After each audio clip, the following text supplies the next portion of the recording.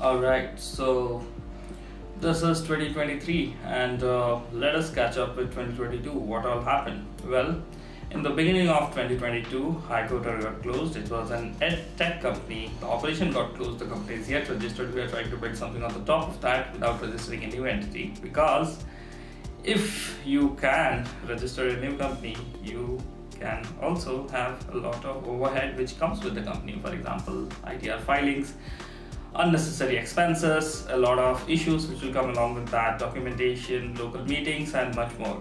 So that's the reason why we didn't register a new company, and it is still being built on the top of High Court Private Limited. Okay, apart from that, moving from Hyderabad to Bangalore, well, the things which I wanted to achieve by moving to Bangalore, a part of that has been achieved, which is basically having good connection with founders, having good connection with tech people, sometimes software architect, front end, back end, and highly experienced AWS and Azure experts.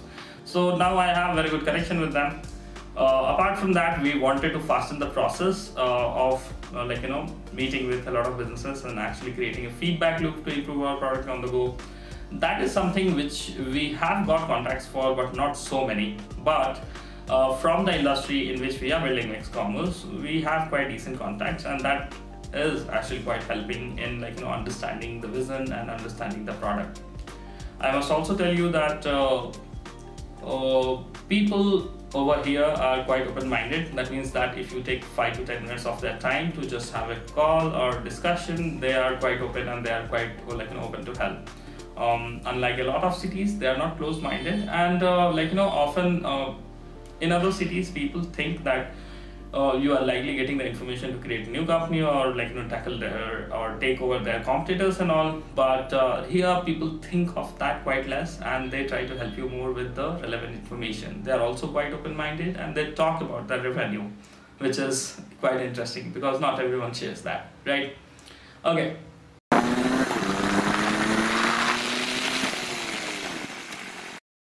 What? Why did I just play a bike video? Well, because this goes back to the Ooty trip which I took last year. It was one of the most interesting trip I ever taken, and more than the destination, the journey was very important, and here are some of the clips from that.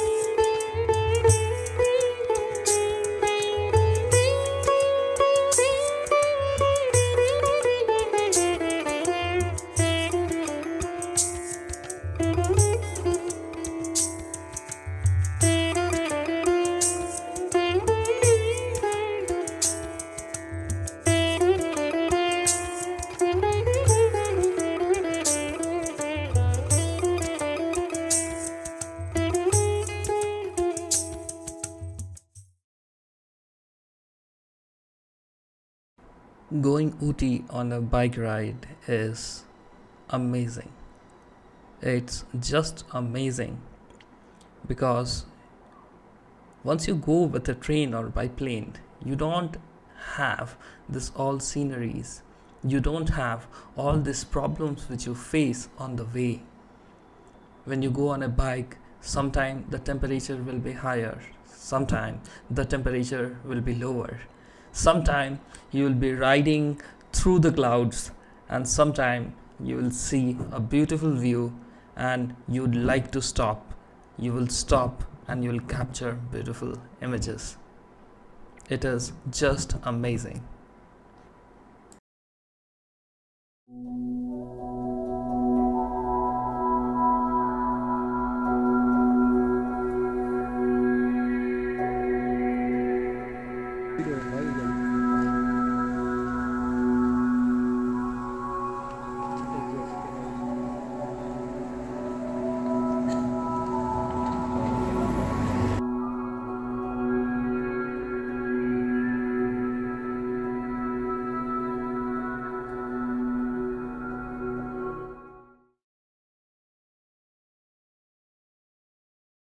somewhere around early December, I got invited to speak at eChai event, which was basically marketing strategies for startups and SMBs. And here we talked about organic marketing, especially how to do cost-effective marketing without spending a lot of money on ad budget. And on the stage, I had Ashwin Nair, who is basically from InStory. This company had raised $200 million in funding. And then I also have Navajyoti, who is actually founder of Shyamji Chole Bhature, which is actually a series of restaurants, you can say, restaurants where you can find chole bhatures and all. And I also met co-founder of Tawaga. Tawaga is basically an app. It's a finance app, and we 4 people, including me, were on the panel, and it was a quite interesting talk. People asked a lot of interesting questions. Here is a small clip. Wherever the language barriers attached as well at times, in terms of how we want to communicate. You're just trying to make it organized, or probably you can say like chole bhature chain we are trying to build. We should be doing marketing which is very sustainable to our company. Not because I am sitting here talking about SEO, not because someone is talking about social media. You should see that where exactly your audience is. If you can figure that out, then you have to put all the effort. Yeah, so that's a very short clip from the event. We didn't record the whole video, our mistake. I apologize for that. And anyway, it was a quite decent event. People asked a lot of interesting questions, and the event went well. After that, in the end of December, I visited this place called Nandi Hills, and Nandi Hills is a quite interesting place. You should likely be visiting that if you are in Bangalore as a traveler.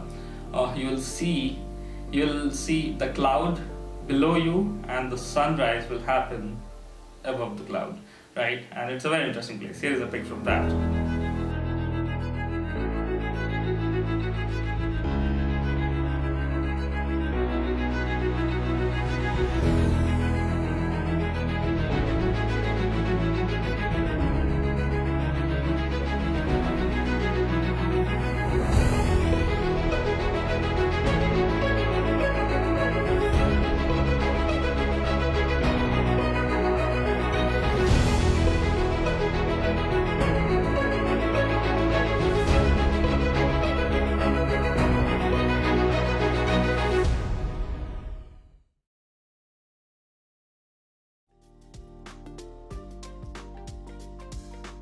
Right. So that happened, and then 31st December 2022. This is where we went to Koramangala. Koramangala is a very famous place where people go to have fun. There are a lot of pubs as well as companies and food places where you can actually have fun, and if you have to go to pub, you can go. Pubs has been quite nice. I do clubbing though, yeah. And I don't go there too much, but sure, why not? Like, you're in Bangalore, you should have fun. So yeah. I met quite a good number of people from different backgrounds, front-end, back-end, data science, machine learning, artificial intelligence. I mean, there's nothing called artificial intelligence, it's just machine learning, so sure. Met a lot of people around that. And what more? On November 30th, I met one of the biggest role models as an entrepreneur.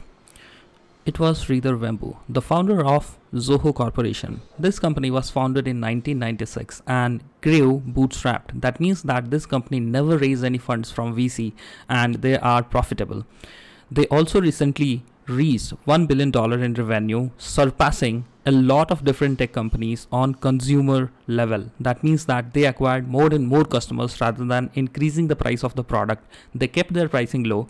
They went beyond USD. They went in even non-tier 1 countries, and they did business there.